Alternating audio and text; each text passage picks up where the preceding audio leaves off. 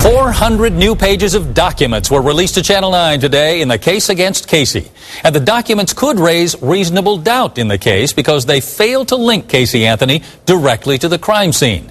Channel 9's Kathy Belich has been sorting through all that evidence today, and she's live outside the Orange County Courthouse right now. Kathy, this might give Casey's defense some ammunition in court.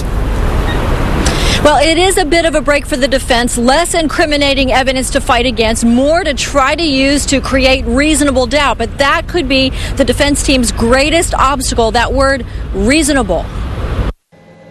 New FBI reports released today show investigators cannot definitively match debris on Casey Anthony's shoes and in her car trunk with soil and debris found in the woods where Kaylee's remains were found. The FBI can't rule it out either. FBI chemists say tests on the strands of Kaylee's hair that were found at the scene for evidence of prescription drugs taken from the Anthony's house were negative. It helps the defense because the defense does not then have to counter that particular piece of evidence. And WFTV legal analyst Bill Schaefer says the defense could try to create doubt in jurors' minds by focusing on those weak links because of unanswered questions such as how Kaylee was murdered.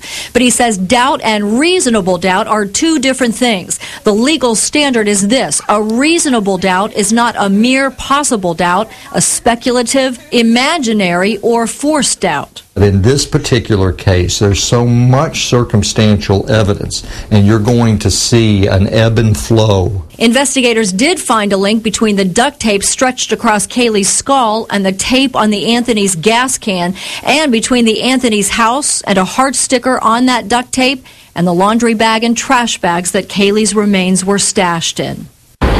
The FBI did not test Kaylee's hairs that were found in the woods for chloroform because its chemist said that wouldn't prove anything.